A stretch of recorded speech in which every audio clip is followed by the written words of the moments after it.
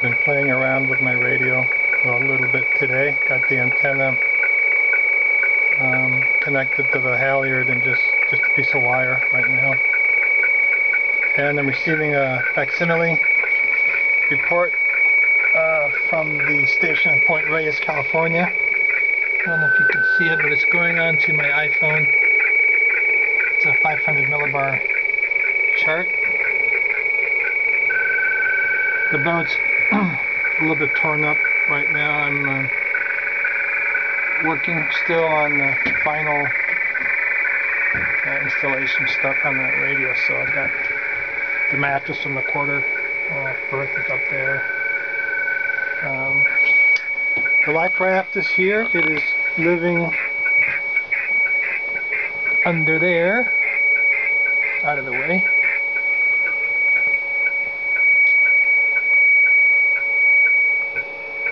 That's all our tools and boxes and stuff are back there right now.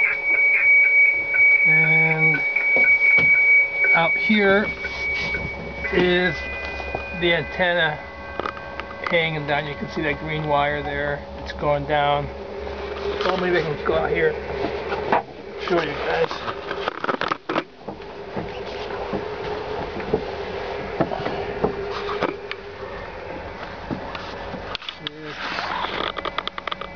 Antenna tuner.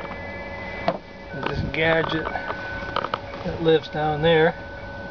Eventually I'll have a real antenna that'll be part of the backstay, which is this wire that runs up the mast. But right now it's just this green antenna, and it's just up there on the halyard, about 8/10 of the way up the mast. So, and I've got my solar panels keeping the batteries charged while I'm using the radio. Right now it's drawing about 2 amps, which is not too much. The dinghy Zodiac is strapped to the foredeck, as you can see. It's kind of the way the boat looks right now.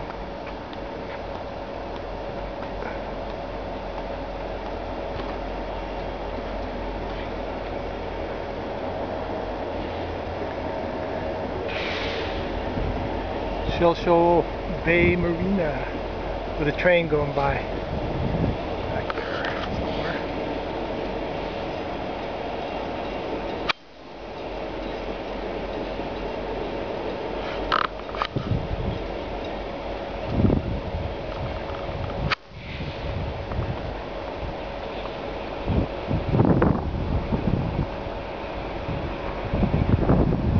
Rainy day.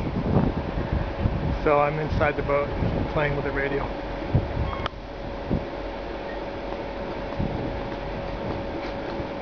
So I guess I'll get back and see how my weather chart's looking.